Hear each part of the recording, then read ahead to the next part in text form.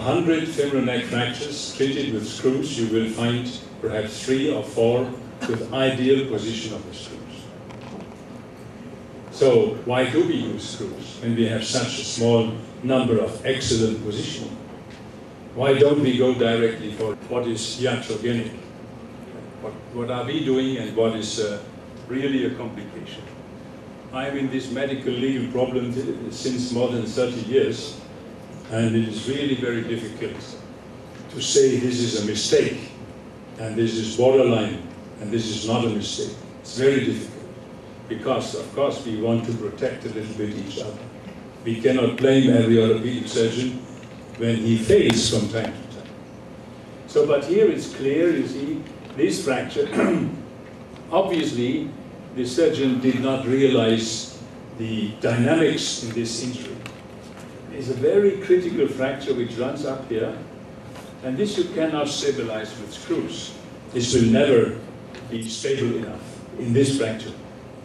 And if you do your corrections like this, put your blade into the hole and over the hole, then you should not be surprised when you end up with a catastrophe.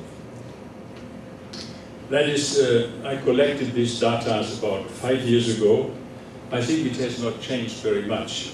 The treatment of neck fractures is dynamic osteosynthesis, hemiprosthesis, total prosthesis, screw fixation, conservative. So already 42%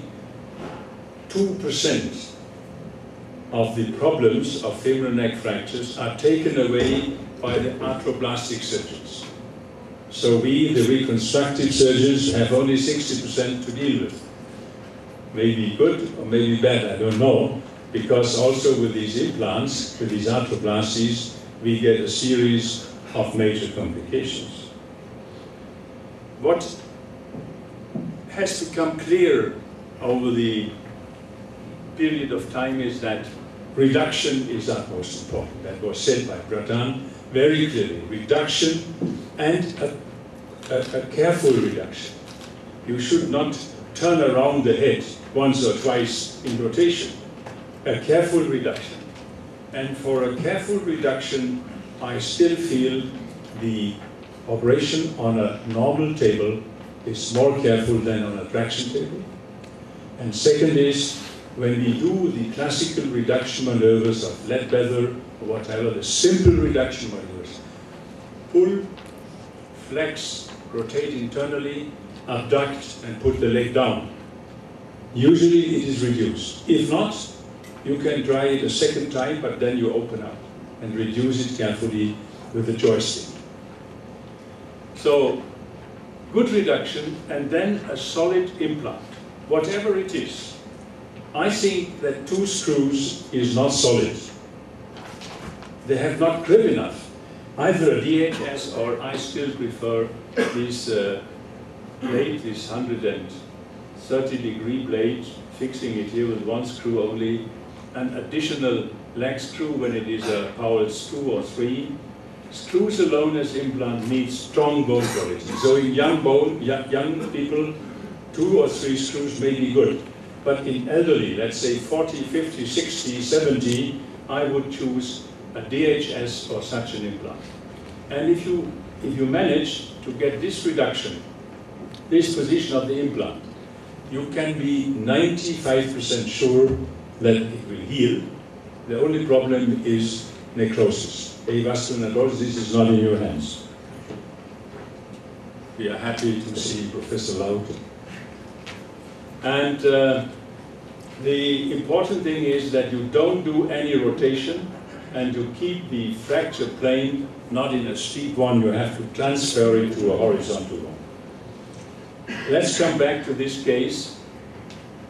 What shall we do? It's a clear non-union and it will not heal. You can wait another few months. The solution is always the same. As long as the head is alive, you do a valgus osteotomy. I come to that back later. What is important to prevent these failures which you have seen?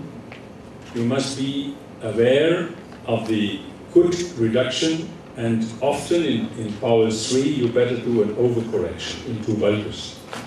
you should be aware of the dorsal defects in the neck. If there are these dorsal defects, screws will fail. You need a stronger implant. You have to use a DHS or an angle stable plate. And sometimes a primary valgus osteotomy is good. When there is a failure of osteosynthesis, you have to make sure that the head is vital. If the head is not vital, you straight go for a replacement. If the head is alive, you always should go for reconstruction, which is some kind of valgus osteotomy. And if you have a necrosis, then you do any kind of a replacement, whatever you are used to. This is a case recently done. Sorry. The fellow came with pain, and you see that is not reduction.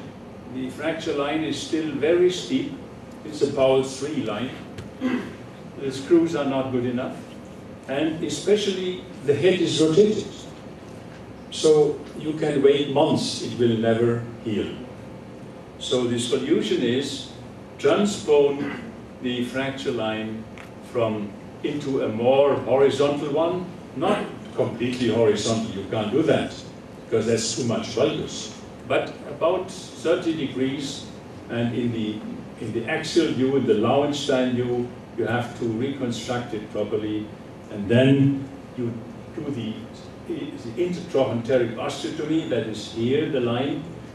I cut through, transverse, and then I impact the proximal fragment into the distal fragment, so it gives rotational stability. Simple, straightforward, very easy. And this is after 8 weeks. No necrosis, the fellow is not yet necrosis, the fellow is walking on it, full weight bearing, free function.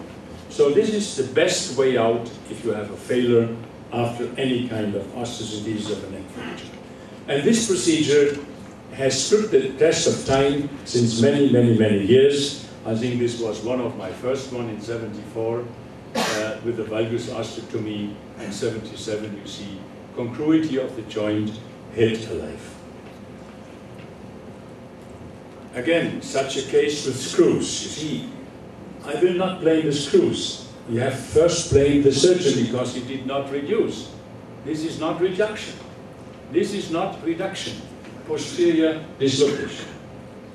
And if you have this, you, as soon as you recognize it, take off the implants, go for a valgus osteotomy, and avoid to shift the shaft too much medially. Too much valgus will create problems in the knee later on. So do a decent valgus osteotomy and take care that you have the axial view deadlined. Lauenstein view must be perfect. Then the chance for healing is very good. The approach is a Smith-Peterson, is a Watson-Jones approach. Very easy, open the capsule, manipulate the head with a joystick into the proper position, and that's it. And then the valgus osteotomy, the procedure is done. You take a fixed angle, double angle, 120 degrees. You want a valgusation of 30 degrees.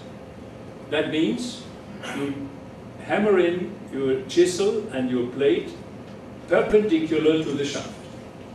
At the end, the plate will stand away from the shaft 30 degrees. Then you make your cut. You may take outer wedge or not necessary. Abduct the leg, abduct the femur, and fix it with screws. That's all.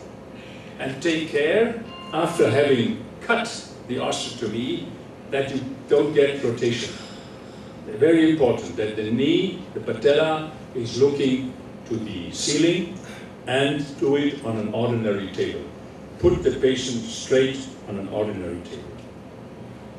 See, if you want to do more, then you have to come from above. Then you can do 50 other signs of vitality, you know? In an ordinary X-ray after 4 years, is that head vital or is it dead? What are and improves the hold in the femoral head, reducing the chance of cutout. This goes in by compaction, whereas in a screw you need to tap it. This you hammer it, so it compacts into the bone. increases supportive surface area, thus less chance of cutout. Now for the reaming of the plate, now what's the difference in this technique of this procedure? The reamer is slightly different. I'll show you the comparison. The reamer is slightly different. It has a small, it doesn't have a long reaming arm, whereas in a normal screw, this is the reamer. This is the reamer for the DHS blade, and you hammer it inside so as to compact and rather tap, and you normally screw the DHS screw, whereas the plate you have to hammer it inside.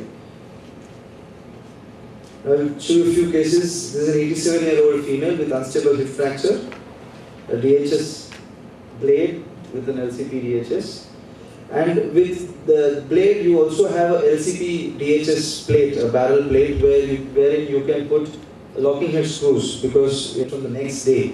In stable fractures, weight bearing you can start within first week. If your reduction is proper, you have achieved good reduction and a good stable strong implant, you can start weight bearing within the first week. In unstable fractures, non-weight bearing walking with help of walker in 2-3 days. If the patient can do non-weight bearing, if the patient cannot, because a lot of these patients are old, they really don't understand how to non-weight bear, so it is better not to walk them at all than to make them non-weight, start them with non-weight bearing, and at the end of the day you understand that they are bearing weight on that leg. And weight bearing usually after 4 weeks you can start in such cases. In nailing cases, of course, you can start weight bearing early within the first 10 days. To conclude, stable fractures should be treated with a dynamic device and DHS is preferred. In unstable fractures, intramedullary as well as extramedullary devices can be used. Fracture reduction is of prime importance. Again, at the cost of amputation, fracture reduction is what is which is of utmost importance in these cases. And accurate positioning of the implant is also important.